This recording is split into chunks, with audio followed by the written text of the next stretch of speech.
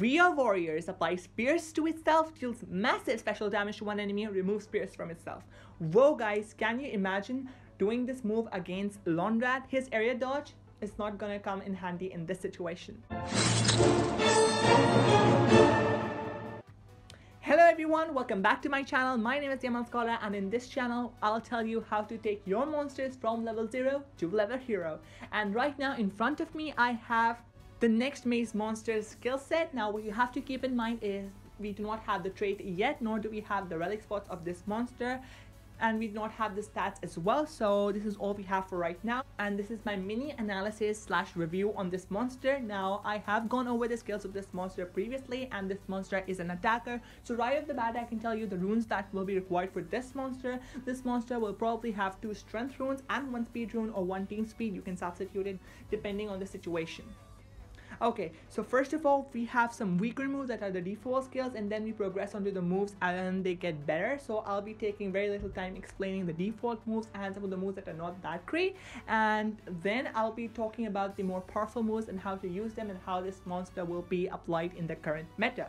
So without wasting any more time, I'd like you all to please pause this video for just 1 second and click on that like button and subscribe button. And if you do not like the video, by the end of this video I don't mind even if you click on the dislike button, because that will tell me that I need to do better.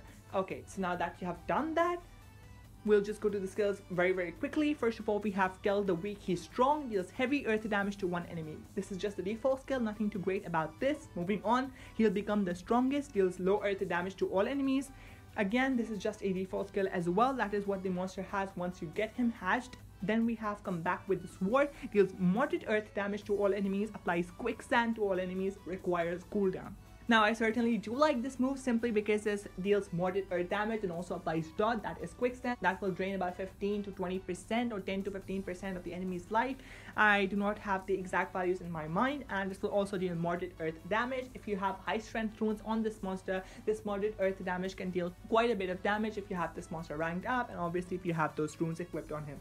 Then we have Don't Refuse This Offer, applies protect positive effects to itself, applies a damage boost to itself, requires cooldown. So this move I think is like not very useful in my opinion. Maybe it can come in handy with certain combos in certain situations, but it is very situation specific. And this also applies a 50% damage boost, which I do not think is that necessary. If it applied double or triple damage, maybe I'd be more inclined to run this move, but right now this move does not impress me at all. Then we have the Lead of the World, deals moderate earth damage to all enemies, applies daze to all enemies, requires cooldown. Now I do prefer this move, the Lead of the World, over Come Back with the Sword, simply because it applies daze that reduces the accuracy of the enemy monsters and also applies moderate earth damage. That is also the case with Come Back with Sword, but it deals a dot. So you can switch this up depending on the situation. If you have monsters that are immune to quicksand or are immune to daze, you can just switch these moves around. But personally I would prefer running the AoE daze as compared to the quicksand because of the reduction in accuracy. Then we have Lonrad Has a Problem. I for one definitely agree with that move. Deals heavy earth damage to one enemy, applies stun to one enemy, applies daze to one enemy, requires cooldown. Now again, this is a very good move. It deals heavy earth damage. What more could you ask for? And it also applies stun and daze on top of that. So yeah, definitely run this move. Then we have the move The Force Is With Us, deals heavy earth damage to all enemies, requires cooldown. This is nothing, just a heavy earth damage that will deal a good amount of damage to the enemy team and will hopefully help you KO the enemy team. The best move of this monster that I showed you at the beginning of the video is We Are Warriors, applies Pierce to itself, deals massive special damage to one enemy, removes Pierce from itself. Now Pierce is a very good positive effect to have on yourself, simply because Pierce counters Mega Taunt, it counters Taunt, and this has an endless number of possibilities. You can run this move against teams that have a taunt monster setup, like for example the one that comes into mind very quickly is Armor Claw, and then we have an area dodge monster like Wicca or like Rimlad most probably, and they protect their Rimlad through their Armor Claw, which is quite a nuisance in my opinion. So you can just apply Pierce to itself and completely annihilate the Rimlad on the opposing team without having to go through that Armor Claw. Pierce is one of the better effects in the game in my opinion, and yeah, this is definitely the move to run.